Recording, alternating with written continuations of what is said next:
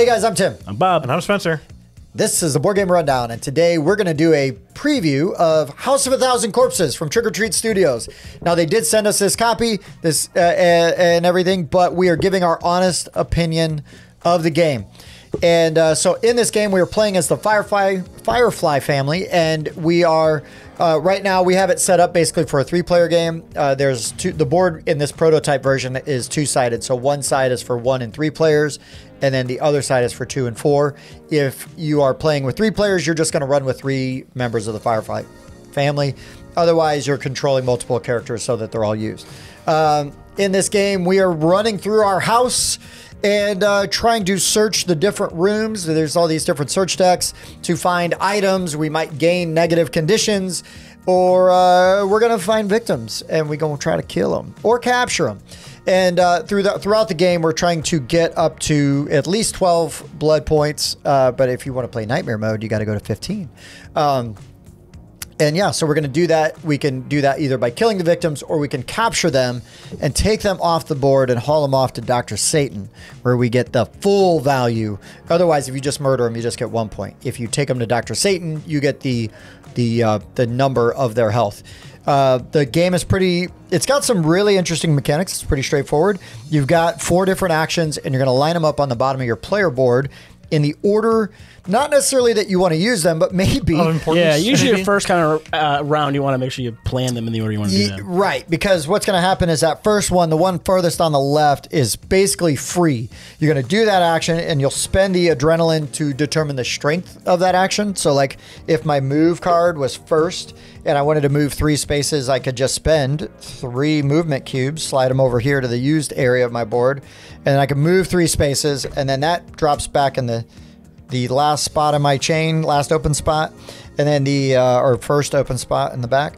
And then my next action slides up, and now that is my cheapest action. If I wanted to move again now, it's under the 2 adrenaline, so I'd have to spend 2 adrenaline first, and then adrenaline off of my move slot for how many spaces I want to move. Or for trophies and items to add on. Correct. You always have to spend the adrenaline if it calls for it. Correct. And yeah, so what we're trying to do is to kind of beat the clock. We've got 4 rounds to get all of those points, but if 3 victims escape, we lose the game. You can also play, if you're not playing on beginner mode, you can play with the Lieutenant Wydell going around, and he's going to pop around from room to room. He's kicking down barriers. He's revealing the tops of search decks. If he reveals a victim, they escape, which is a super bummer. As he travels from room to room, if he walks across a room where there's a victim, they escape. If he passes you and you're carrying a victim, that victim escapes. So there's lots of ways for him to really make life difficult. Also, if he's in a room with a search deck, you cannot search there. All you can do is move out. You can only move, yeah. All you can do is move. So it gets, he is pretty tough. He's hard. He really adds a layer of difficulty to the game that makes it interesting. That's a very brief, sort of quick and dirty on how to play. If you kill a victim, you're going to get trophies equal to their health. Trophies are one-time use cards. In the search decks, you're going to be able to find items, which you're going to have 1 item equipped, and then between rounds, refresh rounds, we can change our player order. You get to rearrange your action order, and you can also choose to put a card from your hand and equip it. Yeah. That's the only time you can do that. I would say we do have a video cover coming out with it's going to be like a full playthrough, a full teach and playthrough. Yep. So yeah, like all the minutia you'll be able to see in there. Yeah, we play a full game. Yeah, in less than an hour. So. Yeah, with the teach, but yeah, that's basically the game. We won't talk too much about specific components because this is a prototype. But for the most part, I mean, if I put this out on the table, I don't think anybody would go like, "Oh, this clearly isn't a finished game." I mean, the art is all really, the cards look like normal cards. Yep. Right. Yeah. Right. Everything looks in place. The art is there. Yeah. We have played way worse looking prototypes than this. This is true. Played worse non-prototypes. Also true. Also true. Also true. And this being a preview, we're just going to kind of go around and give some of our thoughts on the game and then whether or not we would recommend it. So, Bobby, why don't you start us off? Give us some thoughts. So we like cooperative games, especially like horror theme. This is a lot of fun. If you like the House of a Thousand Corpses, this kind of has that feel to it, right? It's very bloody. You're murdering people. You're trying to, drag these bodies out the back door to get even more blood from them. And it's neat to kind of try to try to search through these decks to find the people, but then you got to draw the rabbit run cards, and they're constantly running around the board trying to get away or hiding back in the deck again. So you got to go searching through them and whatnot. And then more games are starting to use this type of an action system where you have cards underneath the thing, and then as you don't use that action, it kind of gets stronger or becomes cheaper to use and whatnot. And I really like that as a way to determine what actions you want to do. So you can't just sit there and like kill. Well, you can, but it's going to start costing you more and more. So, I got to do other things to then work that kill card down. And all right, cool. Now I don't have a penalty to my kill card, and I can actually kill something for 3 and spend all my kill cubes. And so I like that action selection system. You can trade items back and forth. You can leave items on the ground for somebody else to pick up, which is super helpful. But no, I thought it was a lot of fun, and being able to, as long as you don't have somebody quarterback, you run into that with like co-op games where you have, that's just more a player thing as opposed to the game itself. But I really enjoyed the gameplay. The asymmetrical abilities all seemed super powerful. Like mine just being able to hand out through trophies, I thought was cool. Then Spencer's being able to look at any 3 cards, that looks pretty good. Then what did you do? Oh, I could leave corpses in the rooms, and then that slows down the victims as they're running through. So they would just hit a spot and they would stop. Yeah, but your ability takes kind of a hit when you play with the lieutenant then, because whereas those bodies, he'll flip those bodies right over, and then they're irrelevant after that, which is a little unfortunate. Mother Firefly can move people. Anyone, which is super helpful. Really helpful. Yeah, she can move people, and so there's really interesting asymmetrical player powers. But I enjoyed it. I think it makes a lot of sense with what you're doing with the theme and everything else, and that was really good. Spencer. I agree with a lot of what you said, especially this system down here. I also like how when you're capturing someone, they fill up. They go in here, and so when I use things, it's taking up space. Right. I also like how I can burn one of my actions for the whole round, so it's forcing you to make these decisions. Those kinds of decisions I love. Yeah. Especially when it's down to the wire. This game, you really do get down to the wire. Yeah, with you do. That resources. 1 cube can make all the difference. Really big difference. Because when you refresh, you're not guaranteed to get all your cubes back. Right. Like Otis only gets 5 cubes back that I spent. I mean, there's rounds where we're spending like 10 cubes. And you're like, oh, next round's really going to hurt. Yeah. And you can get items and trophies and stuff that will give you more in that refresh round, but it's not guaranteed. Please continue, Spencer. Yeah, like the movement.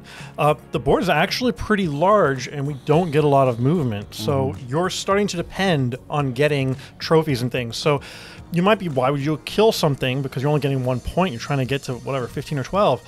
Well, I had killed so many because that let me actually do other things to the bigger people. So I really liked those systems. I like the asymmetric abilities. I do think the art is good. I like how the thematic these the item cards are all very thematic. They're the trophies great, are very thematic. and they seem to complement. So your character has an hatchet, and that hatchet makes up for your gives me losses. better search and better capture because I'm already naturally weak good at that, right? Yeah, those are the weak spots for each character. Yeah. Get you the extra 6th refresh. So baby gives you more. More kill, which brings that up on par, and then more search, which brings that all up to 4, which is like the kind of slightly above average. I like they balance this pretty well. And so far we have a pretty good win rate. We're 2 out of 3. 2 out of 3. 2 out of 3, and the loss pretty did good come win on rate. nightmare mode. It did. It did. We were so close. Yeah, we would have won if it had been normal mode. Yeah, if it wasn't for those meddling kids. Yeah, those 2. That meddling lieutenant. Yeah, he got us. Good. He wrecked us. Once you get make certain you have all the little details of the rules, there really aren't that many, then this game goes really fast. Yeah. And I like the characters from the movie too, just like like Captain Spaulding and Baby. So this, I'm the horror movie guy, out of the group.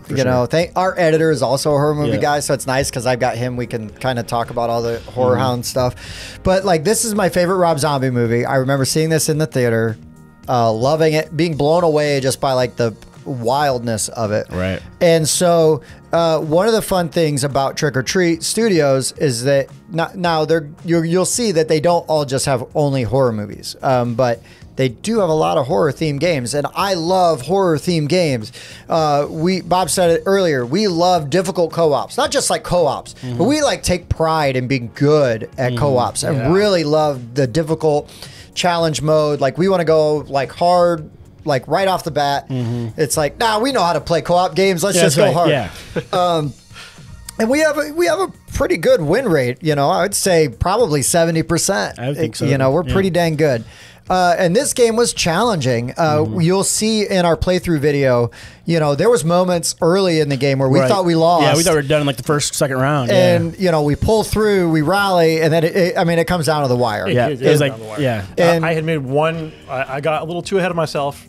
I think we needed to push. Yeah, I think we needed to push. Everybody supported your decision, but it was Spencer. so close. It was so close. Yeah. I mean, just because I support it doesn't mean I can't then reject it and say it was a bad idea later. But I mean, this game had some stand-up moments, you know, just some moments, and any game that we play, and we play a lot of games. Any game that we play that gets those visceral reactions, for me, is always just going to be a hit. Yep.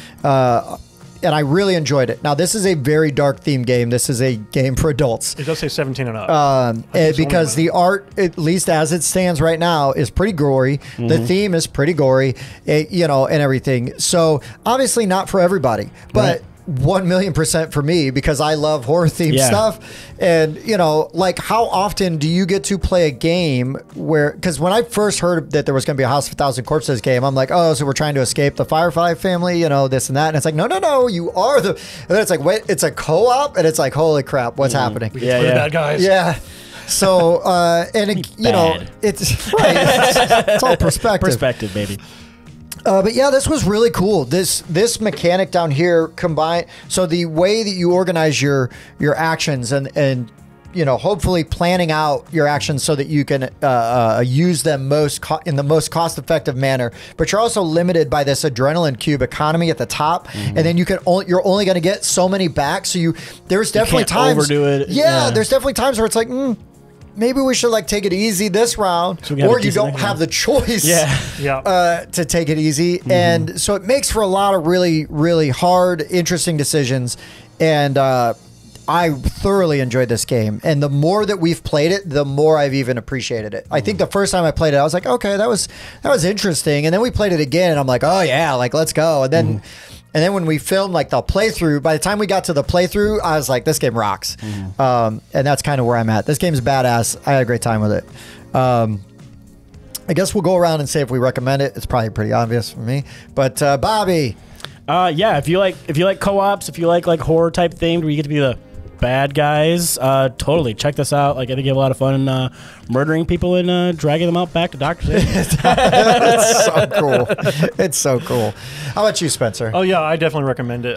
Especially if you like the really tight kind of games where every decision counts. Yeah. And this man just came from church. Yeah, this is a very strong recommend for me, as long as you're okay with the theme and the adult themes, right? If you're fine with that, I think you're going to have a great time with this. If you're a horror movie fan, this is almost just a must, right? Because I think you could play it on easy mode if you're not like that worried about being intense. Because if you play it on easy mode, you're not going to have this guy walking around making life a lot worse. Now, the game's still going to, you're still going to make your choices wisely. Right. Because the victims are going to be running all over the place. But he definitely ups the difficulty. But he ramps the difficulty up really quick. So I believe that gives you sort of this spectrum where the game can appeal to, you know, the crunchier gamers versus some of the lighter gamers. And again, we were playing on nightmare mode. We were in the last round, and I mean, we were done in an hour. With the teach. With the teach. And an action away from winning. Oh, we were so close. So close. So this is a very strong recommend. This just checks a lot of boxes for me, and I really appreciated it. Anybody else have anything they want to add? Nope, don't. As we sign off. I will say again, we said at the top of the video, they did They did send us this. This is a sponsored video, but the deal is, even when we're sponsored, we still are going to give our honest opinion, because what's the point if we don't? If we didn't like this game, we would not have taken any money for it, and we would have just said, hey, Yeah, just pass it along. Wasn't for us. We appreciate the opportunity. But it is really exciting when we get to get a game like this early and get to talk about it and be excited about it. And so hopefully this helps you decide whether or not this game is for you.